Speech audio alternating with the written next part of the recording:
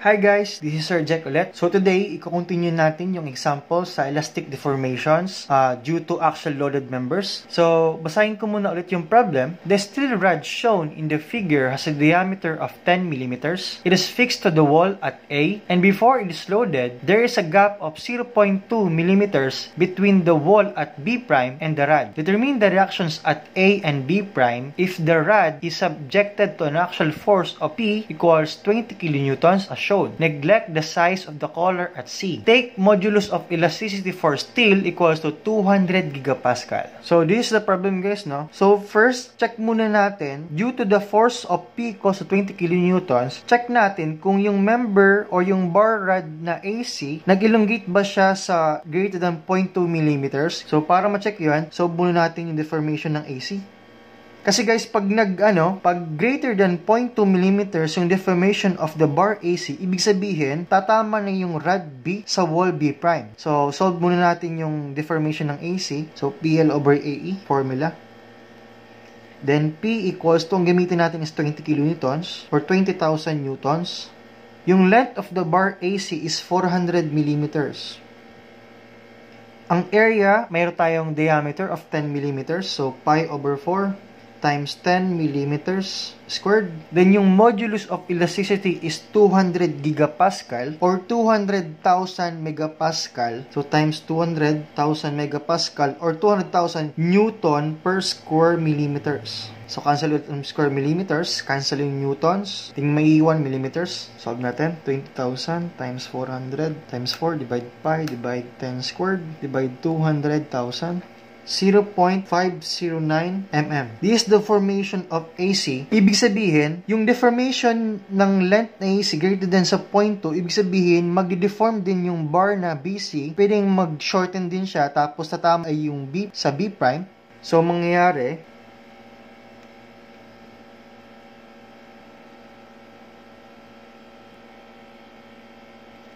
so, after mag-apply ng 20 kilonewtons, anong nangyari? Humaba yung rod AC. So, this is the original collar, no? Tapos, kanina, may 0.2 mm tayo. Tapos, may gap between B and B'. So, ngayon, kung mapapansin nyo, yung deformation ng AC, equivalent yan sa deformation ng BC plus 0.2 mm. So, deformation ng AC equals, yung hinaba ng AC equals yan sa 0.2 mm plus yung nag-shorten kasi yung BC. So, plus deformation of BC. This is the first equation na gagamitin natin to solve the reaction at A and B'. Yung second equation, para makuha natin yung second equation, kung mapansin nyo guys, kung nag-apply tayo to the right 20 kilonewtons, ibig sabihin, yung magre-react dapat yung A and B'. So, dapat yung reactions niya is opposite to the force. So, ang reaction at A, papunta doon. So, this is the reaction at A, this is A. Tapos, may reaction at B' to the left din. Then, ibig sabihin, kung may force P to the right, summation of force horizontal, di ko napakita guys, no? P equals A plus B'. Or yung P is 20 kilonewtons. So, yung second equation natin is 20,000 newtons equals to A, reaction at A, plus the reaction at B'. So, ito yung second equation natin. Then, yun, simplify natin. Yung hinaba ulit ng AC, equivalent yan sa niliit ng BC plus 0.2 mm. Kaya ito yung first equation natin. So, gawin natin yung deformation AC equals to PL over AE. Tapos ito, PL over AE ulit. So, P. So, ang force at, para dito sa AC, yung gamitin ko na variable is PA. Tapos yung length ng AC. Tapos, area. Area is constant. E is constant. So, AE na lang equals 0.2. Plus, dito, yung PL over A niya, yung force P sub B'. So, P, B', yung length ng bar BC, all over, area is constant, E is constant. Yan na yung equation natin. Pero, since na meron tayong formula dito, na sa second equation, 20,000 newtons equals to A plus B', or this is the force P at A and force P at B'.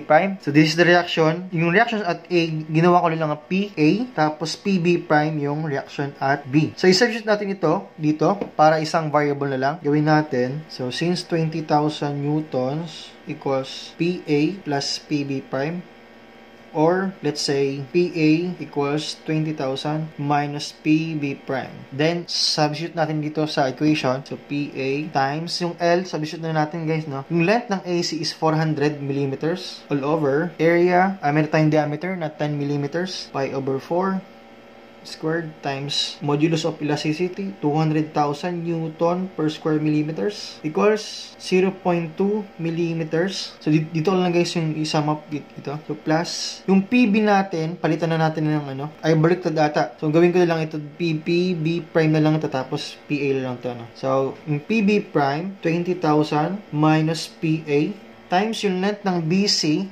is 800 millimeters all over. Area is pi over 4, 10 millimeters squared times 200,000 newtons per square millimeters. Then, solve natin yung PA.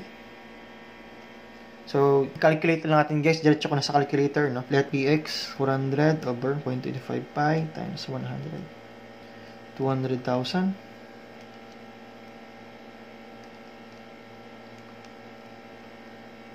Solve for x. Then x is 15,951.327 newtons. So ito yung reaction at force PA.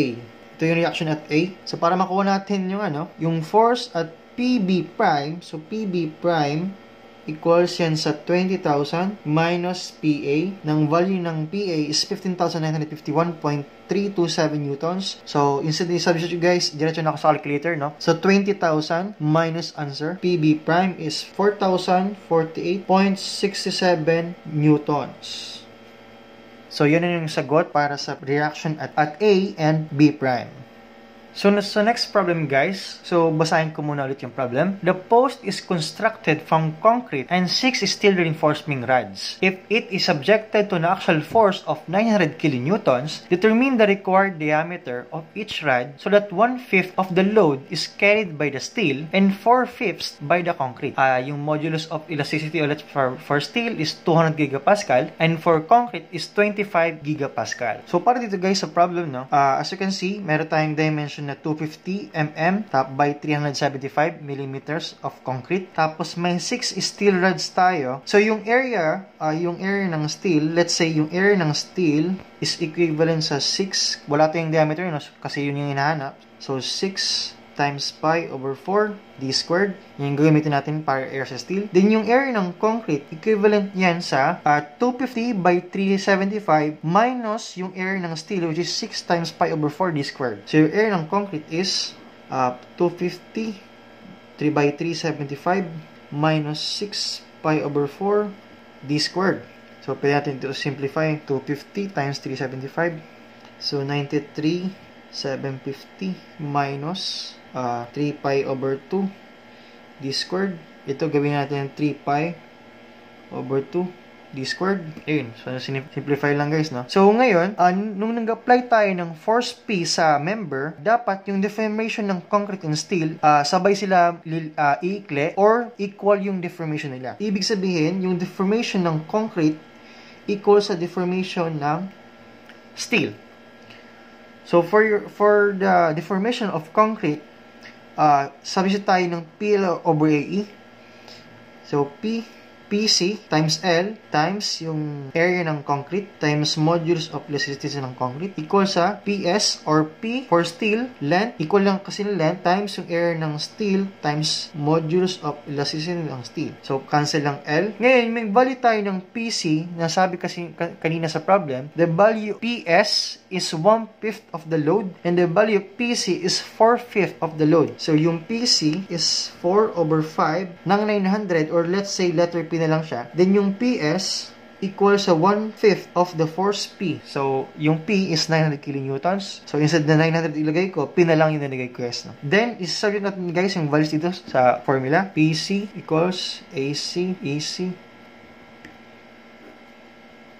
PC is 4 over 5 P all over yung AC. Yung AC natin is ito, value. So, substitute natin guys ito. 93,750 minus 3 pi over 2 d squared times yung modulus of elasticity is 25,000 newtons per square millimeters. Equal siya sa 1/5 of P yung steel para sa force PS, no? All over. Yung area ng steel is 3 pi over 2 d squared times yung modulus of elasticity ng steel is 200,000 newton per square millimeters.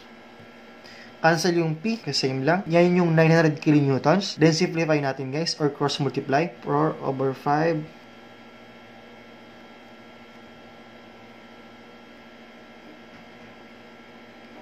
equals 1/5 times 93,750.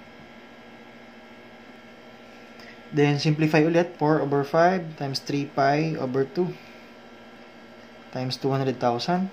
This is 240,000 pi equals, simplify ulit dito guys, no? Equals siya sa 25,000 divided 5, meron 5,000 times 93,750. Ay, may d squared pa pala to guys. D squared. So, solve for d, x squared times 240 equals 5,000.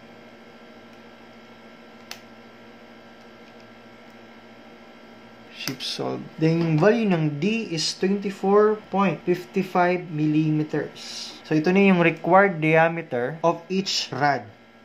So, next problem ulit tayo guys. The center post B of the assembly has an original length of 124.7 millimeters, whereas post A and C have a length of 125 millimeters. If the caps on the top and bottom can be considered rigid, determine the average normal stress in each post. The posts are made of aluminum and have a cross-sectional area of 400 square millimeters. So, may given na modulus of elasticity for aluminum, 70 gigapascal. So, para dito guys sa problem, as you can see, meron tayong gap dito na 0.3 millimeters. So, this is 0.3. Post A, B, and C. So, yung length ng post B is 124.7 millimeters. Tapos, meron silang cross-sectional area na 400 square millimeters. Yung modulus of elasticity of aluminum is equal to 70 gigapascal. Yung nag-support kasi ng cap is post A and post C muna. So, check muna natin yung deformation ng both posts. So, as you can see, meron tayong ditong free body diagram. So, PA and PC. Since symmetrical to, tapos this is 0.2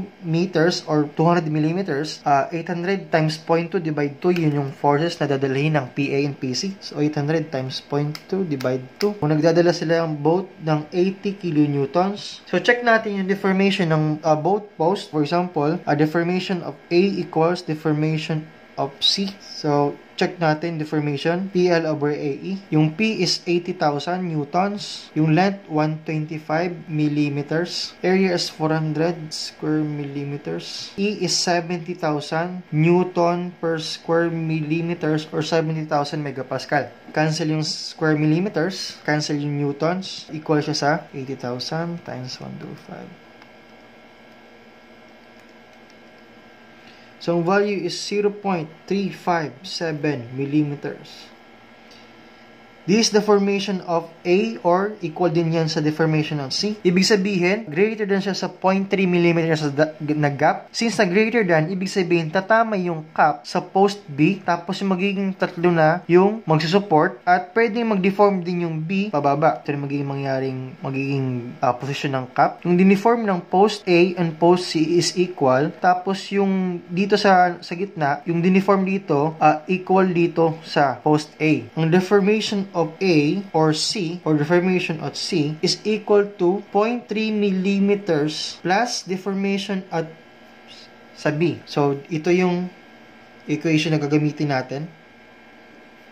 This is the first equation para sa problem. Yung para sa second equation natin, kasi may two unknowns, kung mapansin nyo, since symmetrical siya, yung dadalhin ng force PA equal dapat sa force C. Tapos, equate natin, pag nag-summation of force vertical tayo, yung force or yung 800 kilonewtons per meter, equal siya sa 800 kilonewtons per meter times yung length is 0.2 meters Ito yung load. This is the equivalent concentrated load. Equals sa, yung magdadala is PA, PB, and PC. PA plus PB plus PC. Since na-equal yung PA and PC, so pwede natin 2PA plus PB na lang. So 800 times 0.2 is 160 kilonewtons equals 2PA plus PB. So this is the second equation.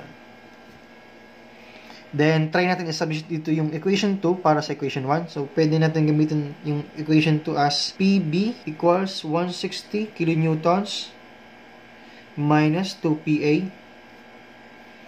Then, establish natin dito. And deformation at A or deformation at C is equal yan sa deformation at A equals sa PA, length ng A, post A, all over area times modulus of elasticity is equal sa 0.3 millimeters plus yung deformation at B is PB LB over AE. Yung E is modulus of elasticity of the material which is aluminum. Substitute natin guys ito na equation, this equation, ililipat natin dito. PA times yung length ng A is 125 millimeters. All over yung area is 400 square millimeters. Times yung E is 70,000 megapascal or 70,000 Newton per square millimeters equals sa 0.3 plus yung PB is 160 minus 2PA times yung length ng B is 124.7 millimeters. Yun yung original length niya. All over, yung A is 400 times yung E is 70,000 ulit. Then, simplify. So, mag-multiply ako guys pala ng 1,000 dito para dito sa equation. Kasi yung PA, assume natin na nakakilonewton kaya mag-multiply ito ng 1,000. Then, dito sa kabila, mag-multiply din tayo ng 1,000. So, times 1,000 din dito. Check natin yung PA. Calculator ko na guys diretso. 1,000 times X. That's PA. 400 times 70,000 equals 0.3 plus yung bali sa kabila is 160 minus 2x times 124.7 times 1,000 all over denominator is 400 times 70,000. Then shift solve. Then yung value ng x is or yung PA is 75.726 kilonewtons is the value of PA. Then solve natin yung value ng PB. So, i-substitute ko dito guys sa equation. 160 minus 2 times answer. This is the value of PB. 8.547 kilonewtons. Ito yung dinadalang forces ng post. So, yung PA equal yan sa PC. Both sila sa edge. Then, yung PB medyo maliit lang, which is 8.547. This is 547 kilonewtons. Then, yung tanong kasi, determine the average normal stress in each post. So, ibig sabihin, nag-divide lang tayo ng area. So, automatic yun na yun yung stresses. So, yun yung ibibigay ko na sa inyo guys. Thank you.